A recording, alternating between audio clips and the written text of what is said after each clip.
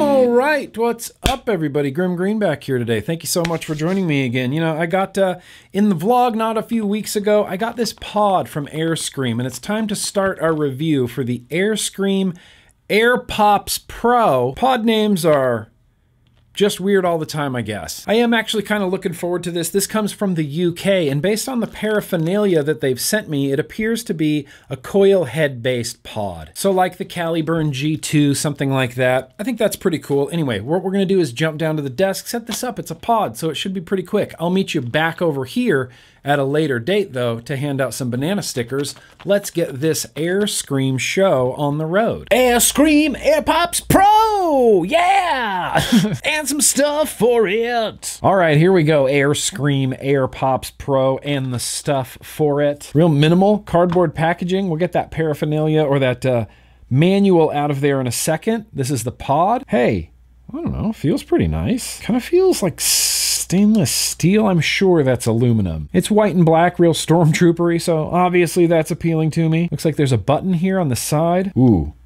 The pod is magnetic and really precise in there. That feels nice. USB-C cable as well. It's a 700 mAh, 2 mil capacity. Shout out one more time to Deep Cuts, Eric, Vinyl, and Vapor for making my new favorite 12 milligram guava jelly. There will be a sticker on the bottom. There is a flat side, round side to this O-ring press fit coil head. Just press fit right in. I'm not gonna lie, I kind of like that everything's yellow and all the O-rings are yellow and everything's marked with a yellow because there's your fill hole. So you do have to take the pod out of the battery to fill it. Quick fill, no bubble dancing. I like that. Airscream, Airscream, Airscream, Airscream. I'm assuming it's a 5-click. 1, 2, 3, 4, 5.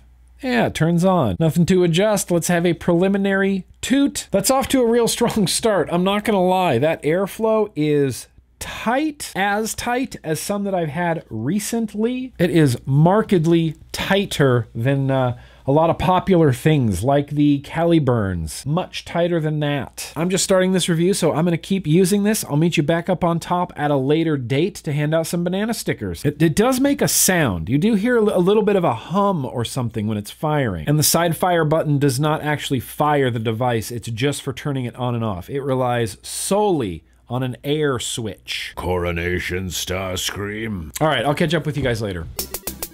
Doing 2 updates in the same shirt, that's fine. I don't think anybody will notice. They're gonna be in 2 different videos, but I wanted to do a little update today for this Airscream that I've been using. The quality of the vape from it is honestly really very stellar. The airflow, tight. This is a tight pod airflow. And again, I'm new to enjoying a tight pod, but this tight pod is very enjoyable, very flavorful. Hair trigger. There has been maybe 2 or 3 occasions where I've been vaping this where I maybe let off of my draw a little bit and the switch kind of like sputtered out just like 1 or 2 times. For the most part, every time I take a drag on this, it fires, it activates.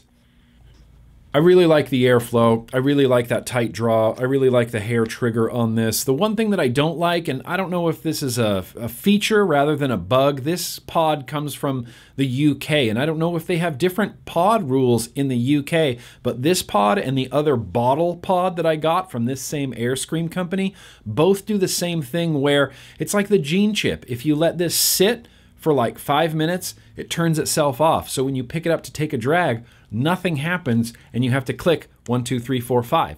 The problem is I know that that's a feature of this. So literally every time I pick it up, it's like a gamble. Am I gonna take a drag and nothing's gonna happen and then I'm gonna have to turn it on?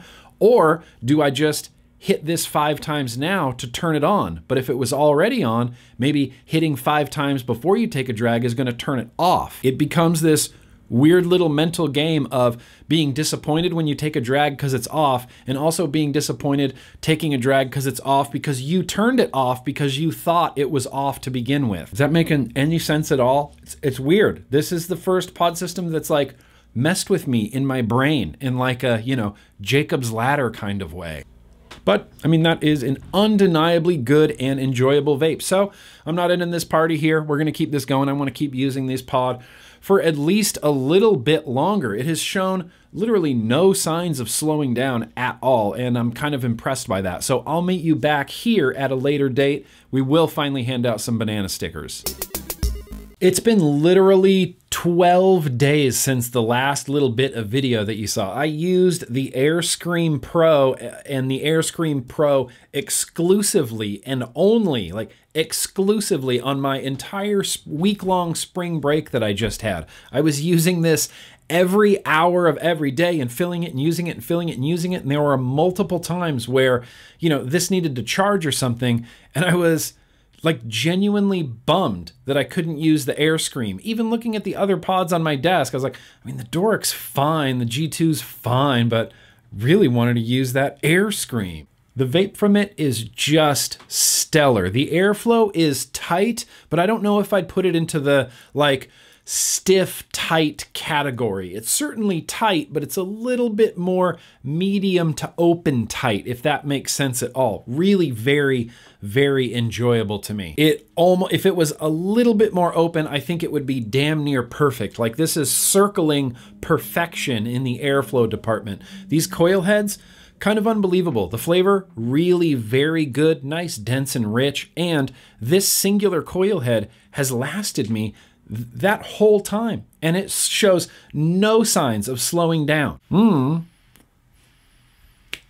The whistle tip of this does kind of make it conducive to holding in your mouth. It's a little heavier than like the Weenax, but you can still do some nice hands-free action, which I really, really like. The pods will stay as clean as you keep them. They don't actively leak or seep juice out anywhere, but because of where this fills on the side, you're inevitably going to get maybe 1 or 2 drops around that you'll have to like wipe off and plug this back up, you know, after you're filling it, wipe it off. I like that when you put your pod in, you can actively see your battery life. Now, the cutoff thing that was bothering me from before, it turns out that it's a 1 hour cutoff. If you set this down and don't use it for an hour, then it's going to turn itself off and you'll have to turn it back on. So keeping that in mind, you can kind of keep a little bit better track of it. It does still sometimes catch me off guard when I think, oh, it's been over an hour, I'll turn it on, but really it hadn't been over an hour, so I turned it off. And then when I used it, it didn't work, so I had to turn it back on again. I don't know. It's a small price to pay, in my opinion, for this good of a vape. Like, this is headed towards that like Hall of Fame kind of area right now. It's only available in the UK, unfortunately, at the moment, I believe. But the vape budget hands on it, the kit is 25 bucks, and the kit doesn't get you much, but the spare coil heads, they're real cheap. It's like $8 for a 2-pack. I think it works out to about $8 for a 2-pack, and I've gotten 13 days, going on 13 days on 1 coil head, so I don't know. So far, look, it's gonna be hard not to give this a lot of banana stickers, but because of that turn-off thing that I'm sure is a safety feature but annoys the ever-living crap out of me, if this didn't vape so good, that turn-off feature would be a real huge bummer. As it stands, I think this is still going to land in the 9 banana sticker territory. It is that good. If I had a wish list for the Airscream Airspops Pro, it would probably be if it could just be a little bit lighter weight. They packed like a 700 mAh battery in here, so that's pretty nice, but it's a little bit weighty. If it was just, oh, a little bit more lightweight, this would be like pod of the year right here. It might be on its way to be pod of the year. Look, I don't want to get ahead of myself, and this is clearly the end of the video, so I'm going to tell you that there's going to be science